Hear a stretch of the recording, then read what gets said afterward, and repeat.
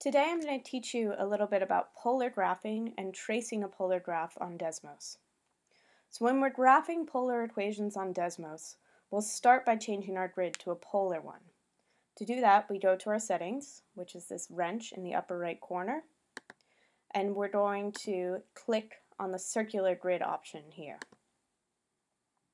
We can also, when we're in this menu, change between radian mode and degree mode, and note that when I change to degree mode, the labels on our angle lines changed from radians to degrees, and we'll stay in degree modes for this demonstration.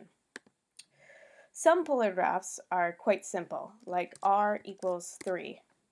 That just graphs a circle of radius 3 that centers at the origin. But we can also make our polar graphs based off an angle. So for example, we could draw r equals theta divided by 100, which created a spiral for us that started at the origin and worked its way out. Now, I'm on a computer, so in order to get the theta symbol, I simply typed out theta, T-H-E-T-A, and got theta. But where working on another device, I would use the keyboard. So if I bring up my keypad and go to ABC, theta's right here over the delete key. And there's also an R here, which you could use if you were working on another device as well. Now let's make things a little bit more complicated. First, let's delete our previous graphs. And let's graph the equation r equals 2 plus, we need parentheses, 5 theta. Again, to get cosine, I just typed it out, but it's also available under functions and then trig, and there's cosine right there. So this is a really interesting graph, right? This is a version of a polar rose. You can make many variations of it by changing around those numbers in the equation up here. But what you or your students might be wondering is, how is that graph actually made? How is it traced as we go through the different angles from 0 to 360? Are we starting here and going through all the small petals first and then going out to the large ones? Are we starting at a large petal and tracing both the inner and outer petal here before we move on to the next petal? Are we crisscrossing across the whole figure? Desmos can help us answer this question. In order to do that, first we're going to duplicate our graph. So to duplicate our graph, we go to this little gear button, Edit List, and we hit the Duplicate button. So we have a second version of our equation. And we're going to change our first equation so it's a dotted line. So I click on the purple circle and change the style to dotted. And then I want to change my second equation to a different color. So I click and hold, and I'm going to change the color to orange so it really stands out. Now we're going to add restrictions to our second equation. We use curly brackets, which again you can find in that ABC menu. And let's type 0 less than theta less than 30.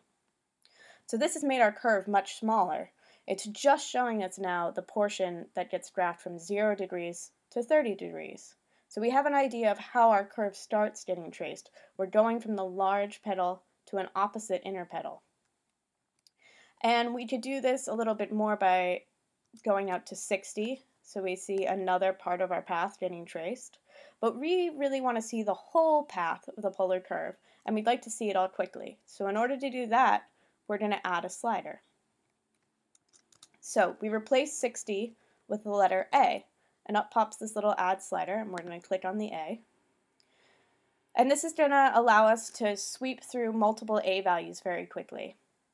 But we want to change the range of A values to be 0 to 360 to match our degree mode.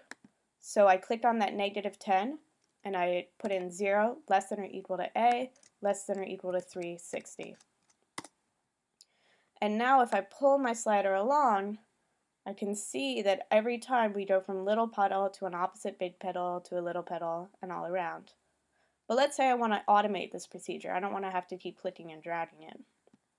If I hit the play button, it automatically traces for me, though it's going quite fast. So if I hit these left pointing arrows over here, we can slow down the process a lot.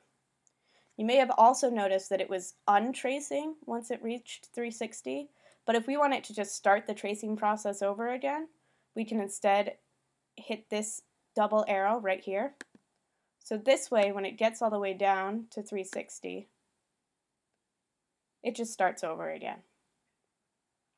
This is a really great tool for students when they're first learning about polar graphing. If you show this to them with a simple graph at first, like a cardioid, it can help them learn how they would make the graph themselves on paper, talking about going through 0 degrees, 30 degrees, 60 degrees, graphing different points and learning how to connect them. And it also gives them an idea of how to work with more complicated equations like this one.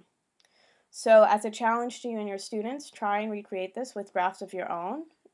Use it as a tool to also graph polar graphs with pen and paper. And feel free to comment below if you have any questions, and thanks for watching.